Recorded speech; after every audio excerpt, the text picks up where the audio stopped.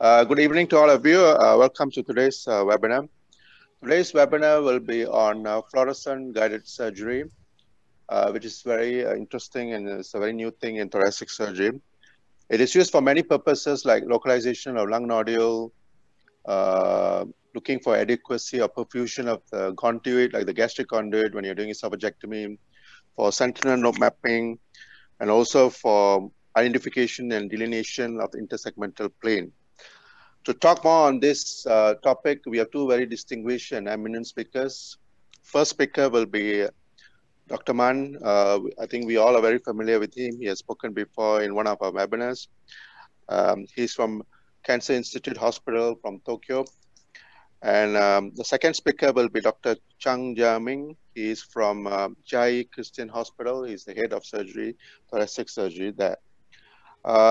Dr. Man will speak first, and then Dr. Chang will follow him. I will not reintroduce him again. And then we'll leave all the question and answers to the end of the section after Dr. Chang. And before I hand over this talk to Professor Man, I would like to thank STORZ for supporting this webinar. I think without wasting more time, I will just hand over the podium to Professor Man. Thank you so much. Thank you very much.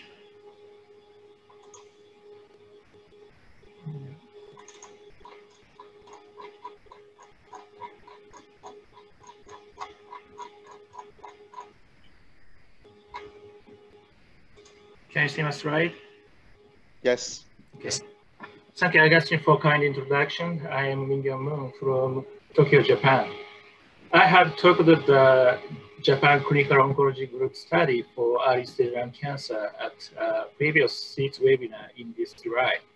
Today, my topic is fluorescence guided segmentectomy. And this lecture includes the technical aspect.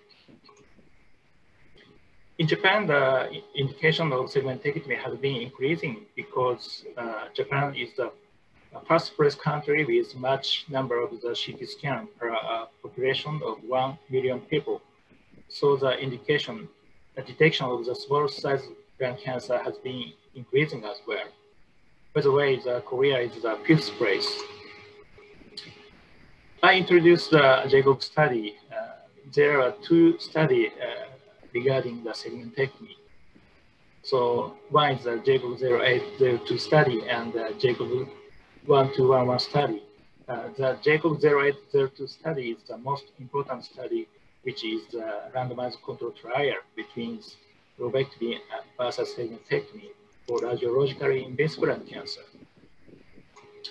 And this is a picture with Dr. Okada and Dr. Suzuki. And Dr. Okada is famous about anatomical segmentectomy. And this is his book of Atlas of Segmentectomy. And this is a Bible of thoracic surgery in Japan. And right side is Dr. Suzuki is the principal investigator of JACOB 0802 study. So this final result will be reported soon.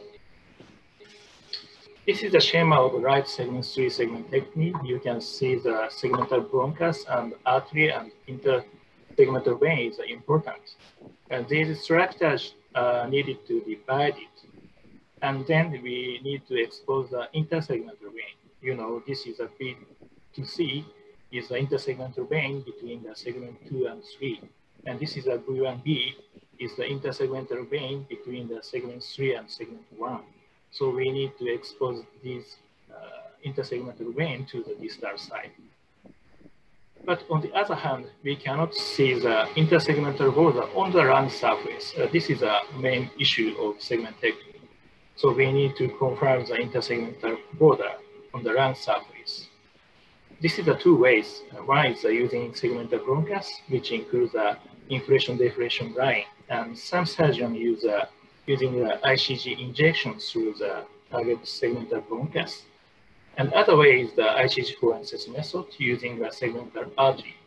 Today's topic is this ICG fluorescence method. This method is reported by Japanese thoracic surgeon, Dr. Misaki, Kagawa University in Japan. He's my Japanese colleague. He used a prototype of IRT.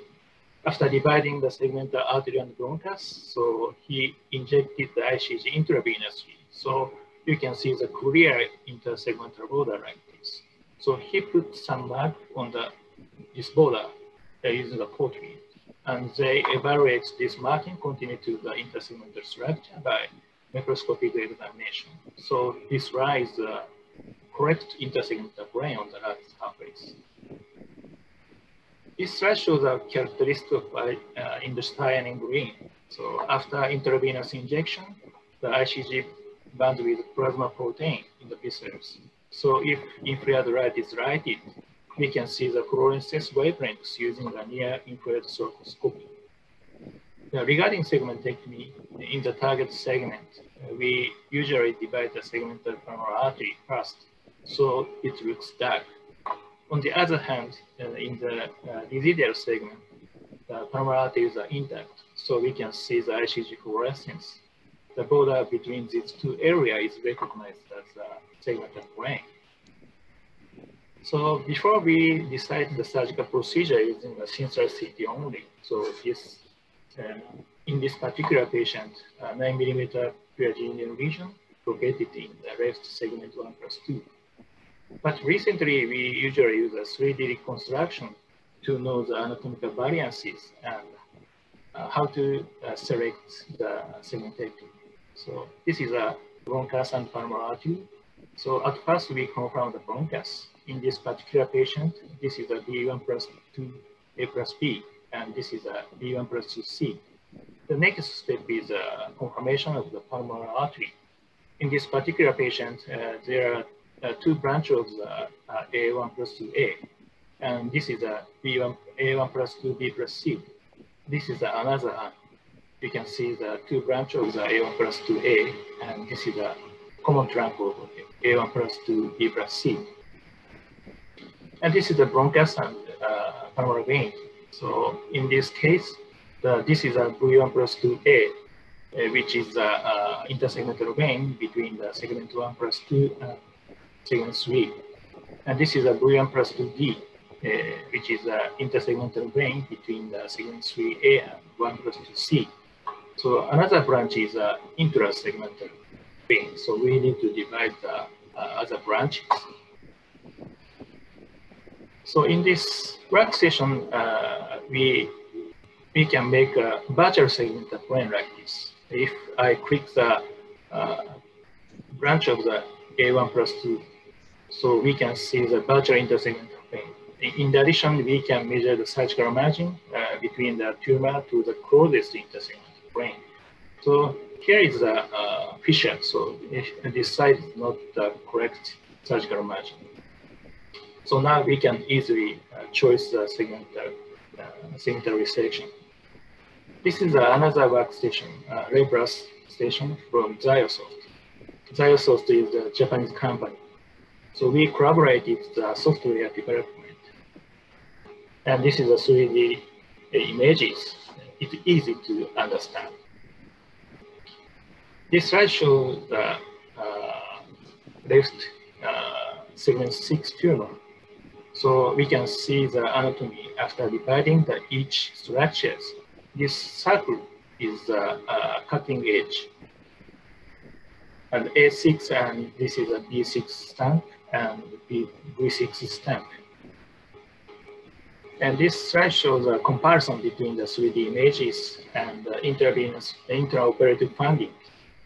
You can see the A1 and B1A and B1B here. So after dividing the B1A, you can see the bronchus right here. After dividing the A1 branch, so you can see the bronchus right here. And this is the final aspect. So these figures show the 3D images are correct comparing the operative finding. So I will show you a case of a right segment 9+10 segmentation. In this case, this is a sensory CT, B8, 9, 10. The peritoneal region mainly located the segment 10. But you can see this branch is V9B. This is a 3D reconstruction. This is a tumor. So the cranial side border is relatively close to B6C. So we need to additional resection of B6C. And this is a V9B branch. So in this case, we try to segment 9+10 segment technique. So this is a larger intersegmental plane. So the cranial sides are relatively close to the intersegmental plane. So we need to do additional resection of segment 6. So this is a video clip. The left side is the cranial. The right side is the collar side. So you can see that this V6 from the posterior aspect. And here is a fissure. So you can see the V6 right here. So I made a tunnel. So when we perform the segment 9 or 10 segment technique, at first I divided the intersegmental frame between the segment 6 and basal segment because it is easy to access the A9 or 10 or B9 or 10. So I encircle. And I clamp the A6 using the basal tape. So segment 6 may be defective. The residual side is the brightness. Then I injected the ICG. This is the first step of ICG. So you can see the ICG fluorescence. So you can see the clear border like this. So I put some mark using a electropoetry. So the background is relatively dark in this spice system. So I divided the run.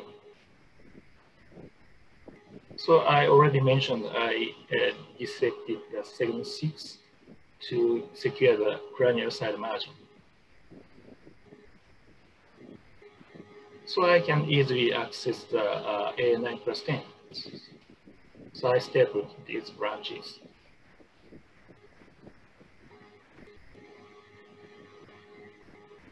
Then now I expose the bronchus.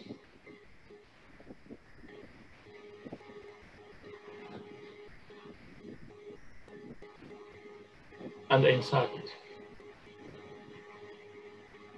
So when I perform the segmentectomy, I always check the bronchus by bronchoscopy intraoperatively because this is a very important.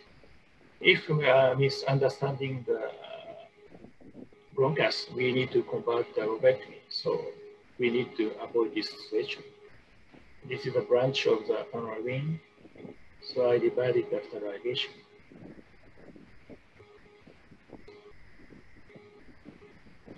And then I tried the second ICG fluorescence.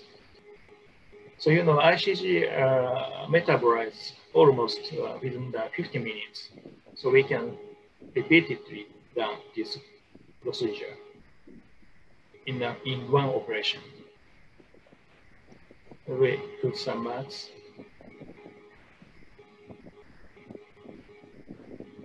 And then I divided the parenchyma using the stapler along this margin.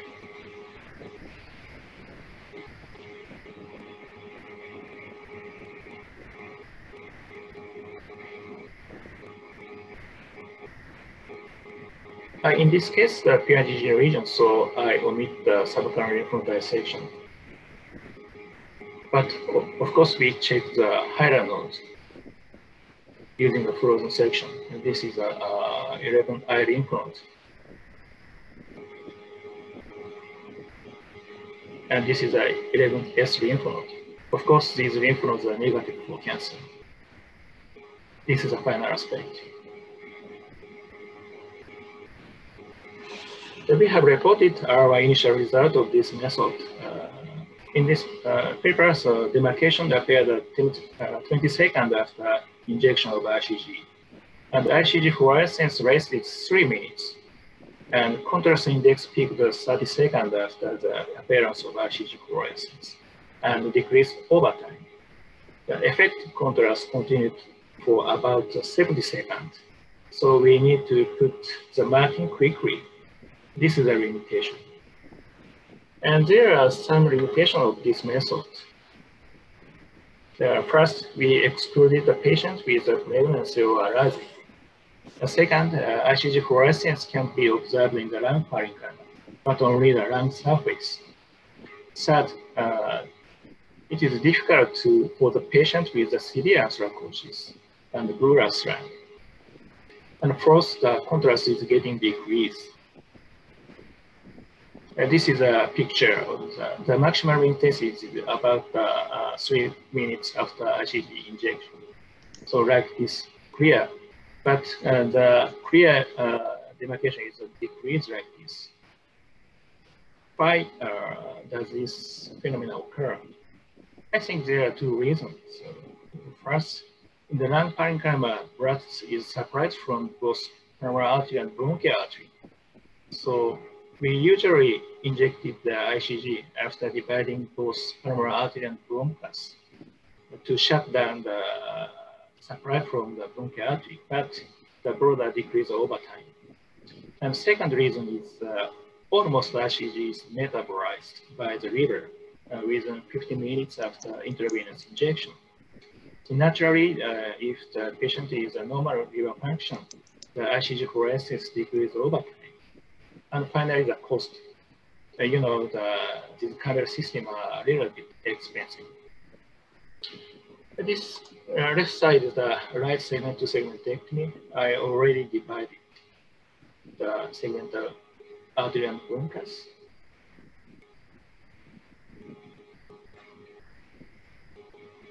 So this is the ICG mode, fluorescence mode. So you can see the clear border.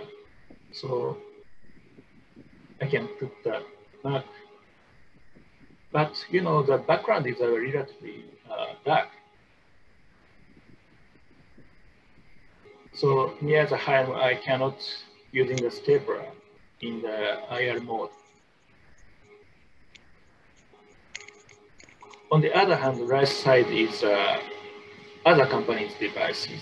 The background is relatively clear. So there are two merits. So you can see the clear border like this. And you can see sometimes the anthracosis is corresponding to the intersegmental line like this. So this like this. So you can recognize the intersegmental border easily because some anthracosis and floats on the lung surface are corresponding to the border of the ICG fluorescence. In this case is left upper division segmentectomy.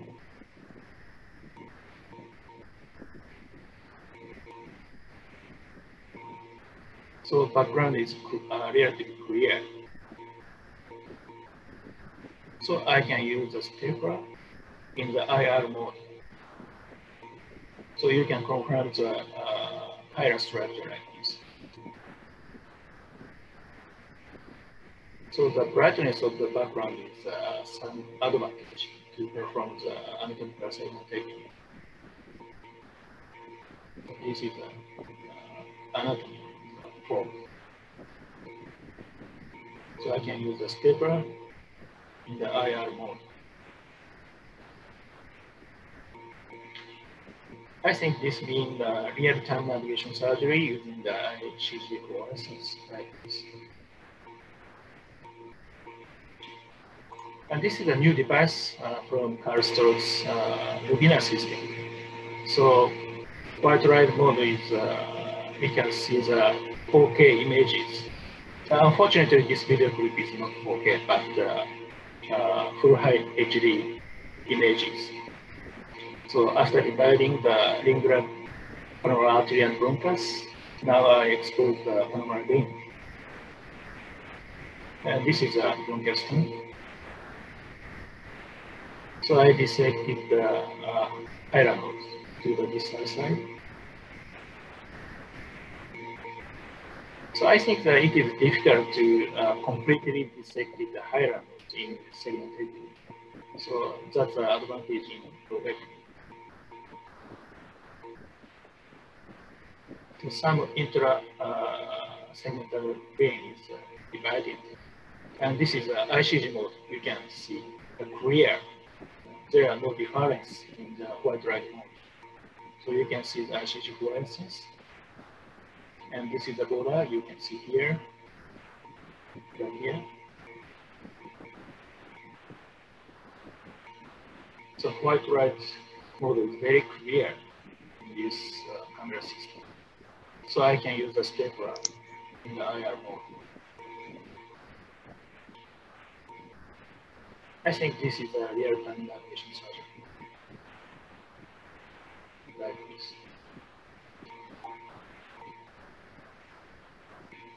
It's very clear.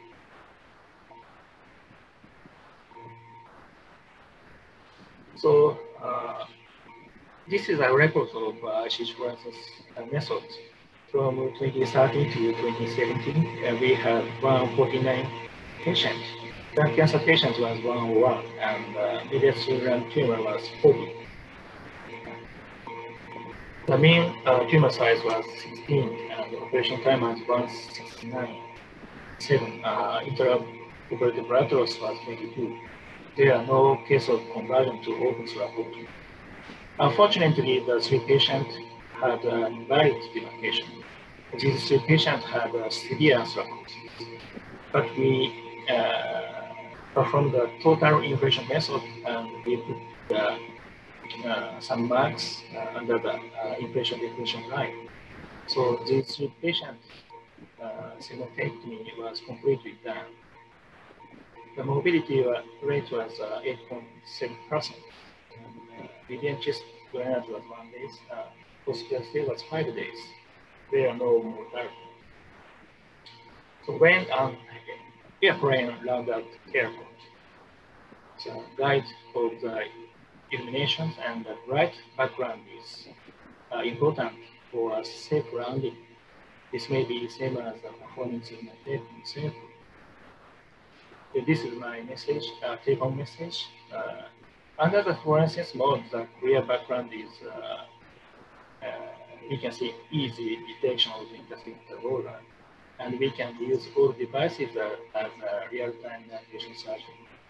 If you have interested in this ICG fluorescence method and a new device, please ask to STORZ staff tomorrow.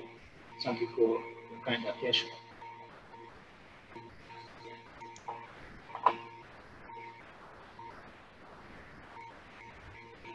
Thank you.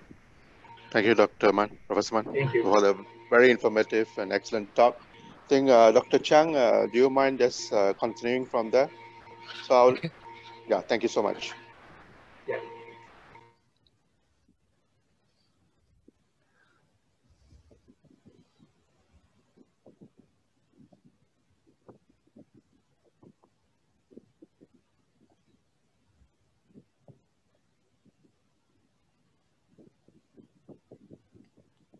Thank you, Mr. Chairman, for your kind introduction, and good evening to everyone online. It's been a privilege to be here. And today I'd like to talk about guided thoracic surgery. I have nothing to declare. This is the outline of my speech. I will briefly go through how ICG and the near-infrared fluorescence image over how it works. Sorry if I repeat this. And I will go through 3 major applications of ICG and near-infrared in thoracic surgery, including lung segmentation, sentinel lymph node, and esophageectomy, and interspersed with my personal video sharing. Since I'm new here, I'd like to show you my operation setting, just to let you have a better picture what I'm familiar with and then maybe what I'm not good with. I started from 2007 with pure 3-port VETs, and I eliminated the assistant port to 2-port VETs since 2009.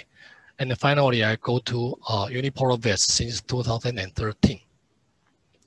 Now for my most lung resection, I use unipolar approach, and I always stand in front of the patient, and I use scanner vest instrument and energy devices, including harmonic or ligature. But personally, I think minimally invasive surgery is the spirit. However, the incisions and approaches and the instruments are personal preference as long as you are comfortable. To set up the ICG and infrared fluorescence image, you need a 4 like the ICG, to be photo excised by the photo excitation source, including a laser diode. It always be excited with wavelength of 778 nanometer, and it emits near infrared wavelength of 830 nanometers. The ICG is a tricarbon cyanide water-soluble compound, always used for a non-specific contrast dye. It has relatively short half-life, only 3 minutes, and is relatively safe. And INR emitted by the ICG would be uptake and processed further by the INR camera system, just to be distinguished from the background. Near infrared is between the wavelength of visible light and the infrared. In this particular window, the sum of the absorption of the oxygenated hemoglobin, deoxygenated hemoglobin, water, and the lipid spectra reaches a minimum. So it would be the best for in vivo imaging. Traditional fluorescence images are like this. Actually, you can have only black and white image, and it could barely do anything. The new recent augmented reality merges these two, fluorescence image to white light mode. So it will be very helpful since you don't have to change between these two modes. And the recent upgrades to 4K ultra high definition resolution makes the image so sharp and the color is so brilliant. I'm very lucky to among the first to have hands-on experience, especially the STORZ Rubina system. The most common application of fluorescence imaging in thoracic surgery will be the lung segmentation. Since sublobar resection, including segmentectomy and wedge resection, has been widely evaluated for early stage lung cancer treatment, it's crucial to identify the intersegmental plane. Traditional inflation diffraction method is really easy to use, but sometimes the border will be equivocal since the collateral ventilation. Selective inflation of target segment by jet ventilation is also a good alternative, but sometimes the bronchoscopy navigation is not always feasible. And the butterfly needle method carries a certain risk, especially the air embolism. Recently, ICG injection through intravenous or transbronchial approach has become more and more popular. The transbronchial ICG injection was started first by Dr. Agasthian in 2012. And in 2013, Dr. O also used the ICG for bronchial stump injection. However, he used this without INR to identify the intersegmental plane. This is Dr. Agasthian's method of transbronchial ICG injection. First, you need a preoperative 3D reconstruction, CT reconstruction for surgical planning and the virtual bronchoscopy navigation. Secondly, you need to dilute your ICG with autologous blood, and you have to perform the virtual navigation bronchoscopy for ICG injection, and you need this kind of balloon tip. And the third step is the operation with near-infrared thoracoscopy. If the result is success, you get a long-lasting dye marking of positive stain of ICG like this. For transbronchial ICG injection, you need precise target bronchus injection. Pros, you have clear intersegmental demarcation. Your stain will be long-lasting, and it also helps to define transectable vessels. Cons, you may need to depend on 3D reconstruction and virtual navigation bronchoscopy. It's technically demanding, and the procedure time will be longer. And it's almost impossible to rechallenge in case of wrong bronchus injection. As for intravenous ICG injection, Dr. Misaki first in 2009 reported its efficacy, identifying intersegmental plane. In 2014, Dr. Tarumi first used ICG and infrared for minimally invasive surgery. and his successful rate in intersegmental plane identification is 85%. In 2017, Dr. Moon reported an even 95% successful rate. Dr. Moon is a real expert in segmentotomy. It's very good to have him with us tonight. For intravenous ICG injection, you need precise target pulmonary artery ligation. Pros, you may not depend on so much on 3D reconstruction and virtual bronchoscopy navigation. You have also clear intersegmental demarcation. And since it's negative staining, it's good for manipulation. It's technically easy, and the procedure time will be shorter. It also helps to define transectable bronchus. And the cons, its staining is relatively short. However, it's always easy to re-challenge. Now I'd like to share one of my case with right middle lobe, a sub-centimeter GGN at right middle lobe lateral segment. I performed a right middle lobe lateral segment segmentotomy using a high-definition INR fluorescence thoracoscopy and recorded with our Rubina system. First, after visual dissection, this is the cranial side, this is the caudal side. I divide the pulmonary artery branch A4 first, and later this is the B4 bronchus. After transection, I divide the venous drainage V4. And I'd like to use combine the inflation deflation method for maybe 10 minutes.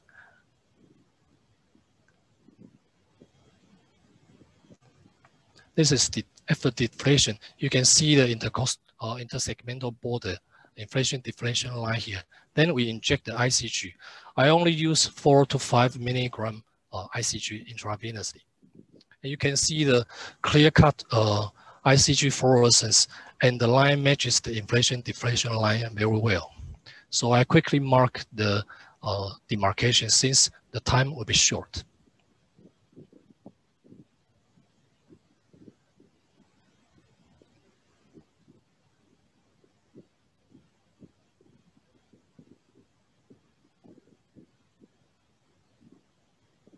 Then we divide the intersegmental plane using steppers.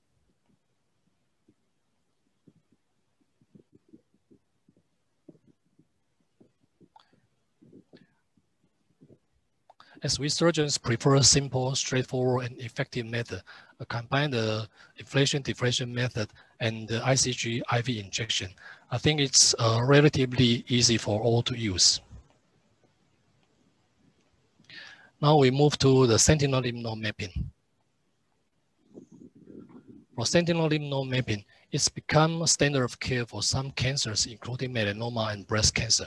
However, in terms of non-small cell lung cancer, we have a few problems. The first is the understage problem due to inadequate node sampling. Second, the lymphatic drainage patterns are sometimes variable. And further, around 20% of sentinel lymph nodes have skip metastasis. Also, the micrometastatic disease within sample lymph nodes is estimated to be 16% of PN0 disease, or even up to 27% of sub-centimeter adenocarcinoma, which would increase threefold the recurrence rate. For clinical lung cancer sentinel lymph node, is first introduced and reported by Dr. Little since 1999 and followed by some others using blue dye, radioisotope, or both. But the results are suboptimal for these reasons. First is the radioisotope itself, including the injection time, low regulation. And second, anthracotic lymph nodes might interfere. Three is the shine-through effect, meaning false positive results due to increased background signal in nearby tissues. Last, the blue dye may destroy our anatomy. For preclinical animal lung ICG sentinel lymph node studies, it was started since 2005 with pleura and lung injection. In 2015, Dr. Anayama and Dr. Wada first reported transbronchial ICG injection with navigation bronchoscopy. In terms of human clinical lung cancer sentinel lymph node studies, I'd like to show you two publications by Dr. Guillermo's group. The first in 2013 is related to ICG dosage. It's a phase 1 dose trial. They use transpleural peritumor ICG injection. As you can see clearly here, as the ICG dosage increases, the sentinel lymph node identification rate increases. So if you want over 80% identification rate, you need at least 10,000 microgram of ICG. The second information is that the sentinel lymph node mostly are located at the same site of the injection. And the 3/4 of INR positive sentinel lymph node identifier is the nearby N1 stations. And the metastatic nodal disease are never identified within the histologically negative fluorescence positive sentinel lymph node. And they have 27% sentinel lymph nodes with a skip to N2 stations. Their second publication in 2017 uses a totally different approach. They use navigation bronchoscopy and the transbronchial injection method. They also modify their ICG with albumin dilution just to increase the lymphatic retention time. Overall, they have 80% detection rate and 1/8 of their sentinel lymph node turn pathologically positive. And of note is that in contrary to their previous study, 75% of sentinel lymph nodes identified were in N2 stations. Whether this is related to different injection method or not deserves a further study. Now I'd like to show you a case of rhinal lobe lobectomy when I performed a peritumor ICG injection.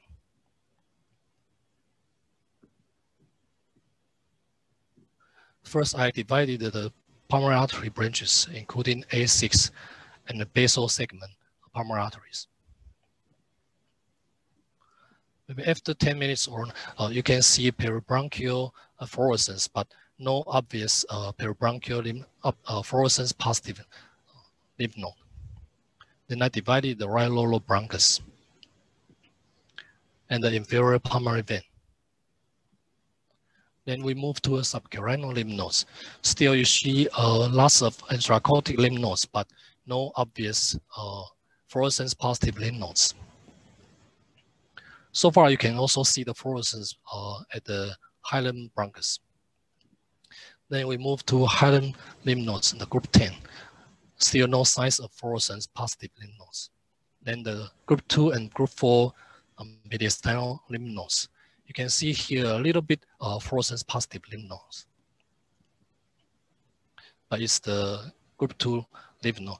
And you can also see the peribronchial, peritracheal fluorescence.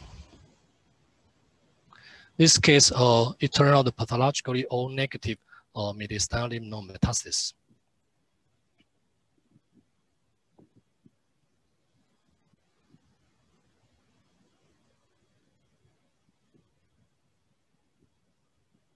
You can see the peritracheal fluorescence uptake. Next, I'd like to move to esophagectomy. Since complication of esophagectomy remain high, especially the anastomosis leakage, even up to 10 to 25%, even with minimally invasive esophagectomy. Previous studies regarding gastric conduit and anastomosis perfusion assessment, preceding techniques include oxygen tension measurement, light spectroscopy, Doppler fluorometry. All these methods, they are actually not very successful. In 2005, Dr. Okamoto first reported their ICG perfusion assessment in esophageal varices. In 2011, Dr. Shimada first used ICG for esophagectomy anastomosis blood flow assessment. And in 2015, Dr. Zehedner first correlated the gastric tube perfusion to leakage. Their overall leakage rate is 16%. However, only 2% with good perfusion group and up to 45% leakage rate in less robust perfusion group. And in recent 5 years, it's proposed that the lack of ICG fluorescence as an independent risk factor for anastomosis leakage is echoed by several authors. And also the esophageal stump perfusion is quite important for a successful anastomosis. So far, the ICG studies are all based on qualitative measurement without quantitative measurement. Dr. Kumagai was the first to report a quantitative measurement using the time of perfusion to the tip of gastric tube.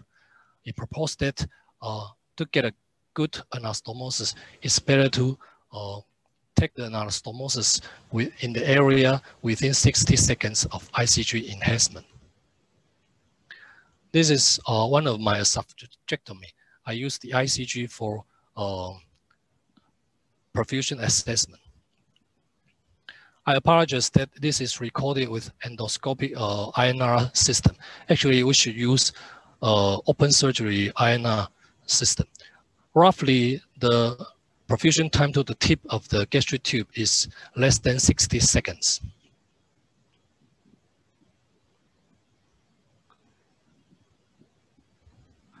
And you can re-challenge after you finish the anastomosis.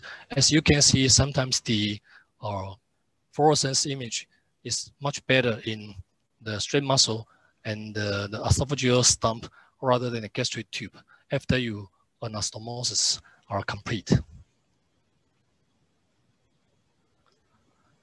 At last, we have to keep in mind there are some pitfalls of ICG assessment. First, the INR penetration is limited by obesity, venostasis, and anastomosis tension, and the systemic artery pressure variation, also the intramural ecchymosis. Further, the ICG optimal dose remain undetermined, and the ICG perfusion interpretation is somehow still subjective. This is my conclusion. I'd like to quote this famous phrase: I was blind, but now I see. ICG fluorescence image actually opens a brand new window, provides a whole new perspective for us thoracic surgery. You should see it for yourself. Thank you. This is the facility I work in. The Chia-Yi Christian Hospital is located in Chia-Yi City, South Central Taiwan, around 1,000 beds. Our volume of surgery is around 1,200 operations annually. And it's famous, Chia-Yi City is famous for Mount Ali and the beautiful scenery, sunrise above the cloud sea. I hope we could travel again and have meetings face-to-face soon after this COVID-19. Thank you all for your participation. I wish you all good health. Thank you. Okay, thank you, Dr. Chang, for your very comprehensive and excellent talk. I think now we'll go to question and answers. I think there are a couple of questions. The first question is for Dr. Mon. This is from Dr. Padungat from Thailand. His question is, you mentioned that you send frozen section from highland lymph node. Do you also send interlobar or segmental lymph node for frozen section? Thank you for the question. It depends on the case. I showed my case today, so the Chia-Yi region. In such cases, there are almost no case of lymph node metastasis. So in today's case, I didn't send frozen section in the lymph nodes. But in the radiologically invasive cancer, which is consolidation to tumor ratio more than 0.5, we sometimes try to the segmentectomy for the indication. So in such cases, we send a frozen section, highland nodes and interlobar lymph nodes. And if the lymph nodes are positive in frozen section, we needed to convert the lobectomy. Yeah, this is my answer. Thank you so much. I think the second question is to Dr. Chang from Yes. Dr. Su. He's from Singapore. He wants Yes. to know if there's any diffusion of ICG across the intersegmental plane during transbronchial injection, very similar to collateral ventilation. Yes, thank you. It's a good question. Actually, my transbronchial injection experience limited, but according to my review, it's truly a problem since transbronchial injection would cause the ICG to cross the intersegmental plane as we ventilation have collateral situations. Yes. Can I ask Dr. Mann? Dr. Mann, your accuracy of intersegmental plane with ICG is 95%. What do you do in the 5% where you cannot find the intersegmental plane during surgery? Yeah, so I, in some cases, experienced there are not clear demarcation lines. So the severe anthroposis is block the ICG fluorescence. And in some cases, the very porous lung surface, there are no blood supply from the artery. So in such cases, it is very difficult to identify the ICG fluorescence on the lung surface. So This is a limitation. Yeah. Limitation, yeah. Dr. Chang, how would you approach cases where your ICG is not able to find the intersegmental plane? Yeah, so far as I demonstrated that I try to combine these two since intraoperatively we don't have the access to ultra-thin bronchoscopy to check every detailed bronchus anatomy. So I try to clump before I divide the bronchus first. So it's kind of like combine the differential infection method and the IV ICG to double check your anatomy. Thank you. Dr. Manda, do you do ICG for lung nodule localization? No. It's very complicated for the patient. So I think I usually use a finger palpation during operation. So I put some stitches near the tumor using my finger palpation. So I never do the preoperative localization. Yeah. Dr. Chang, what is your mode of localization for GGOs and lung nodule? So far, mostly with CT guide localization with ICG or blue dye. And I have a few experience with navigation, electromagnetic bronchoscopy navigation. I perform the localization myself because sometimes the sub-centimeter nodule is really beyond our finger position. That's a problem. But multiple regions, you cannot do the segmentotomy every time. So in particular cases, if I have no confidence palpating this kind of lesion, I will ask my radiologist colleague to perform the CT guide localization first. Thank you. Dr. Chang, can I ask you, do you do sentinel node for every case or only selective cases? Sentinel lymph node, so far I will just a few cases with this ICG since I have the hands-on experience on this 4K ICG for very limited time so far. So I don't do that, just a trial. Thank you. What about ICG for esophageal cancer, sentinel node? What is your experience? I don't have that experience so far. Yeah, thank you. So Dr. Man, can I ask you, I mean, you send the interlobar nodes for frozen section. Do you think when you do segmentectomy, sentinel node sampling would be a good idea?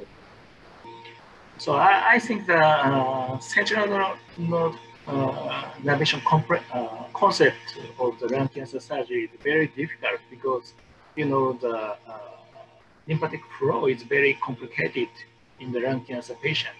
In some cases, lymphatic flow to the shallow area, but in some cases, the lymphatic flow is very deep area. So in such cases, it is very difficult to identify the sentinel node navigation. And another reason is there are some cases of skip metastasis with this is the main problem of the lung cancer surgery. So the sentinel node concept in lung cancer surgery is very difficult for me. Do any Japanese surgeon do sentinel node for lung cancer? Almost no. No, nobody. So yeah, after dissecting all hilar nodes and mediastinal lymph nodes and check the sentinel node, but there are no, it's not so good result. So my one more question I ask you is, what is your experience with subsegmentectomy? Yeah, some cases of the high risk patient, we select the subsegmentectomy, but the subsegmentectomy cases almost indicate for wide wedge resection. Yes. So the whether we do the wide wedge resection or subsegmentectomy is difficult to judge. It's very case by case. Yes. Okay. All right. Are there any more questions from the audience? I think if not, I think we are done early for today, and I would like to thank Professor Mann and Dr. Chang for taking time and giving an excellent talk to all of us, and also thank STORZ for supporting this webinar. Thank you, Professor Mann. Thank you so much. Thank you very much. Yeah, thank you. Thank you. Yeah, Thank you, bye-bye. Dr. Chang. See you. Have a nice Yeah, day. thank you. See you. Bye. Thank Bye. you.